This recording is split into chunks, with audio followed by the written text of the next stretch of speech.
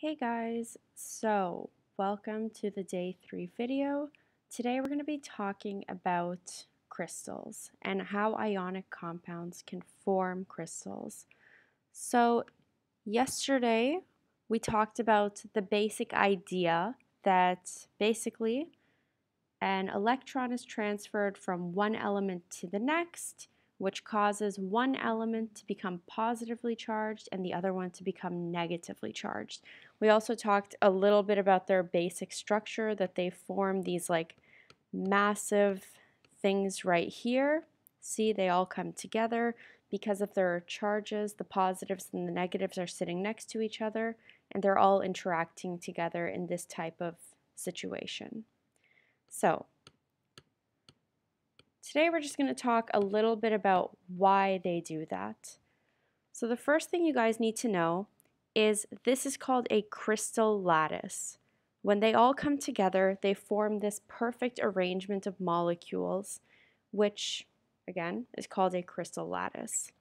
The reason they do this is because it helps them to gain a little bit of stability. You guys know atoms and elements are always trying to gain some sort of stability to be in a good situation where they are at a low potential energy. When an element is sitting by itself and it has this charge and it's not interacting with anything, it's basically just looking for something to interact with. Once it finds another element, like let's say this is the chlorine, it's the negative one. You guys know that the negative ones are always or usually bigger.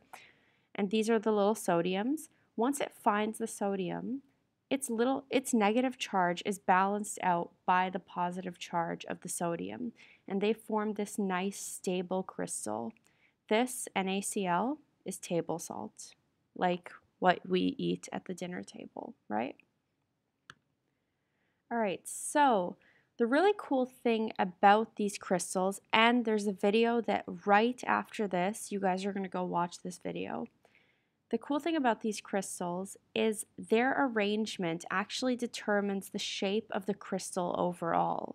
So, if I see a crystal that is arranged in this way, this is a cubic shape, right? If I go and I look at an actual larger crystal of NaCl, it will be shaped like a cube. And that's because down to its, if you zoom in deep, deep, deep into the crystal and you actually look at the crystal lattice, these are arranged in a cubic structure. If you look at these crystals, you'll see that their elements or their atoms in their crystal lattice are arranged in a more rectangular structure. If you look at something like this, you'll see that the atoms inside are arranged in a hexagonal structure, right? So depending on how the atoms are arranged in the crystal lattice, you're going to get different shapes of crystals of the entire structure, right? All right, so as soon as you're done this video, you go and you watch this. And it is found on Shobi. It's already there. You don't have to look for it. All right, so the reason they form these types of structures is because of different forces of attraction and repulsion. If there's a lot of attraction between the positive and the negative ions, they're going to come closer together. If there's more repulsion, they're going to go further apart. And depending on how they're attracting and repelling each other, you're going to get different shapes. See here? This would be an atom, this would be an atom, atom, atom, atom, and one in the middle. And depending on how they're attracting each other or repelling each other, they're going to end up in different situations. Right? Okay, so if you zoom in to an NaCl crystal, this is its crystal lattice. These are its actual crystals. I know that this is a little bit crazy to look at because salt doesn't always look like this, obviously because it's cut up in different ways, but NaCl does have a cubic crystal structure. All right, and the last thing we need to talk about is lattice energy.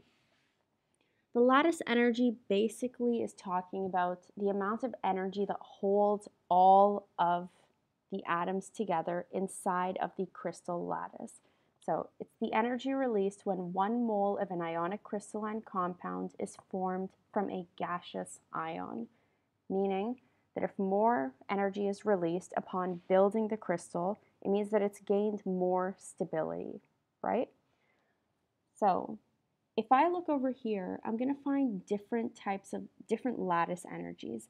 NaCl actually has a pretty low lattice energy, while calcium fluoride has a pretty high one compared to NaCl.